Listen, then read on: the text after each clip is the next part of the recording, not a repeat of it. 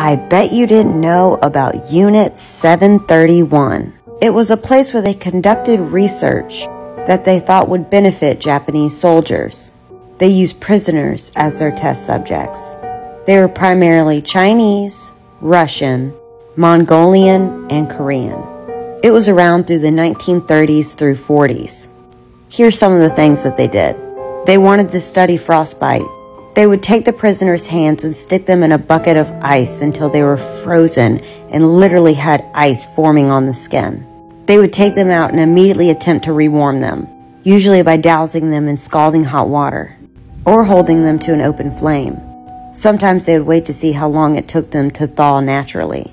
Sometimes, when the heat was immediately applied to their cold limbs, it would immediately cause the skin to slough off, including the muscle, just revealing bones. They would also dissect prisoners while they were still conscious. They would inject them with disease and let them fall ill.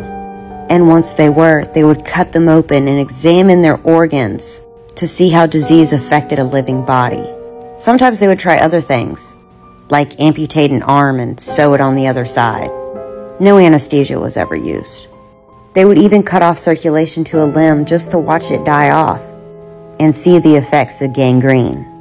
Sorry y'all, I have to keep censoring the pictures for TikTok. They would also test their weapons on these prisoners. They would use them to compare the penetration depth of bullets. They also used swords, bayonets, and knives. See how easily they could cut through the human body. Oh, and they even tested flamethrowers on them. They also used them for biological warfare. They infected the prisoners with the most lethal pathogens they could. If they survived and got better, they were executed. The ones who succumbed to the illness, they let them bleed out on the morgue table. They let the disease spread like wildfire through the prisons. When they felt that they had mutated this plague to become absolutely lethal, they exposed the prisoners to a huge amount of fleas.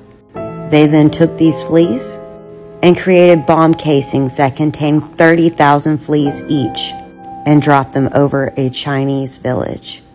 With a mixture of anthrax, this biological warfare killed over 6,000 Chinese people.